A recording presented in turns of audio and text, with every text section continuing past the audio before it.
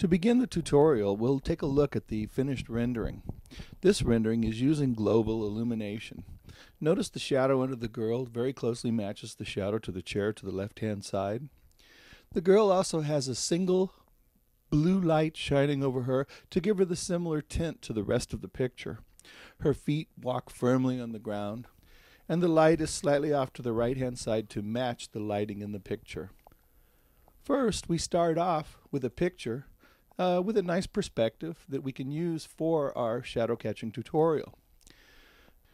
The picture is then loaded in the properties box under the scene. If you check on the map. Now, if the picture doesn't show up on your production window, then you have to set that under your rendering options. To find the rendering options, you go to the upper right-hand side of your window, and there's a little arrow inside of a circle. Click on that, and your rendering option box will show up. And just find the little check place that says Show Backdrop. Click on that and close the box under OK, and then the picture should show up in your production frame. Once the picture is in the production frame, then we can begin the rest of the tutorial. We will cover perspective a little more closely later on in the tutorial. First, you need to import your geometry or put your geometry together. In this case, we built a long ramp and lined the girl up on it so she walks along the ramp using collision detection, and this is a regular poser model. We're going to assume that the user already has some knowledge of Carrara. And then we line the ramp up inside the picture. Notice the ramp is a little bit lower than the edges of the walls. The reason for it is because the walkway actually slopes downward, like for water runoff in the picture.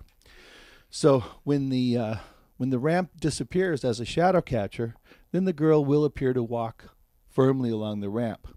So we click on our object, our ramp, and then we go to our texture dialog box. And then under top shader and then lighting models, we click on our shadow catcher. Now our object is all set up for your rendering.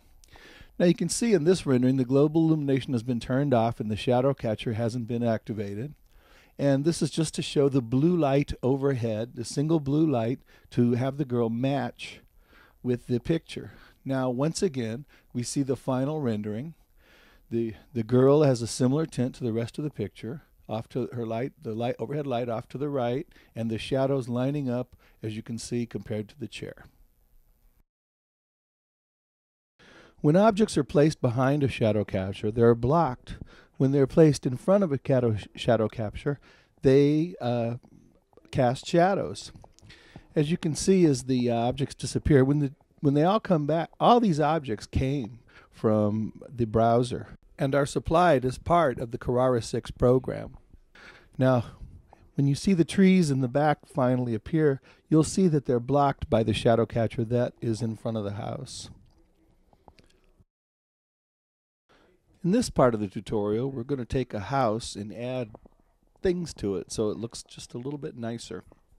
First, we just took a picture of a house right off the internet, and then we modeled some parts, and we modeled these parts actually with the house image. I just took the image out so you could see what the individual parts look like. Now you can see the cylinder is just a regular cylinder put in the place of the windows in the house, and the some flat pieces. Notice the lined up. We use that as a base plate because this perspective is really important in shadow catchers when adding all the other parts.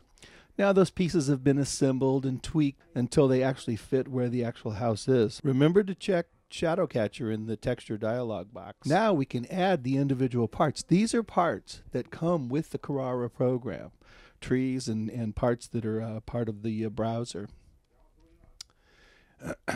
Now you can see the shadows around the house. If we just used the default, they would be very black and wouldn't look very natural. So we actually have one bulb off to the upper left, and you can see in the properties window that the shadow intensity has been dropped to 38%. Now with the final rendering, you can see the completed house.